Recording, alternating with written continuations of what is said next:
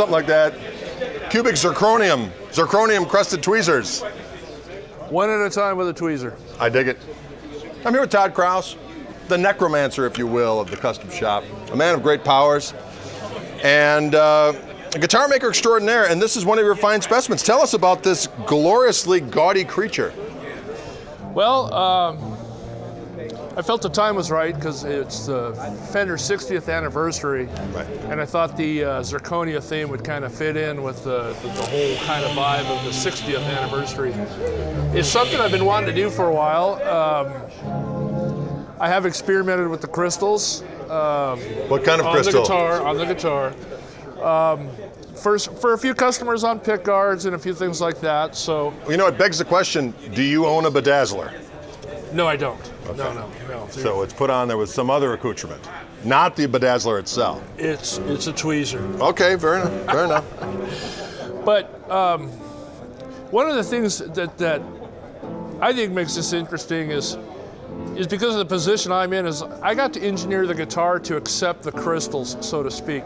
So this bridge is actually sitting on the wood. It's not sitting on top of the crystals, and the crystals aren't just glued up to the bridge, as well as the plate. You can see here on the edge where there's actually a channel routed, so they're not standing proud, and the dimensions of the guitar have not been changed. And it kind of made it, you know, to me, a little bit more of a game rather than just taking a guitar and gluing something onto them. Not to discredit people that do that, because I've seen some really amazing pieces. It was an interesting journey. It's like staring into the afterlife. It is, and some of those crystals were very stubborn. You know, it takes a certain amount of patience when you pick a crystal up with a tweezer and it squirts out, then you pick it up and it lands upside down over here, and then it lands, you know, it's just, there's a little bit of that going on, and you just put the music on and get yourself a nice cup of coffee and have at it. And several days later, that's what it looks like. Were you tempted to make it your own at the end? Like, you know what, I put all this sweat equity in this damn thing, it's mine! Well, this is a one-of-a-kind piece, and I'm not going to take orders on this. But not to say that I won't do more in the future. I have some ideas of some other things that I wanted to do. Some of them are a little bit more obvious than others. I mean, obviously, you can do patterns. You can do different colors. There's a wide variety.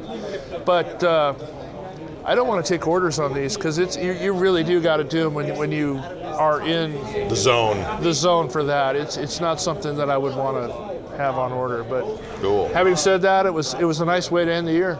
Indeed. Well, I'll tell you what, at Wildwood, you know, when I'm playing those guitars, I get all diggity doggone day. When it's Master Built Day, and they're creations from yourself and John Krause, it's like a little mini vacation. They're glorious.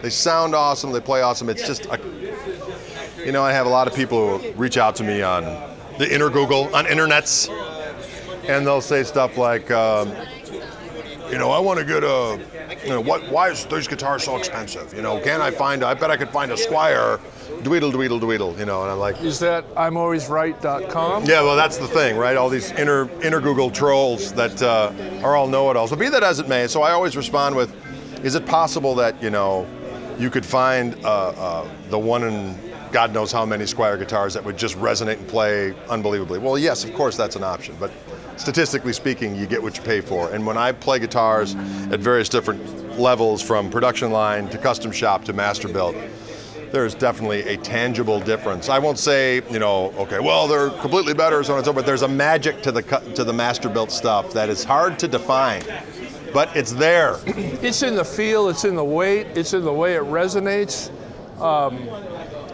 To be perfectly honest, I mean, because of who I am and having all the friends that I do, several times a year I am asked to hot rod a Squire, which is a really cool thing to do for somebody that's starting out. Sure. But even with the hot rodding and the buying the aftermarket pickups and doing all that stuff, it still doesn't sound as good.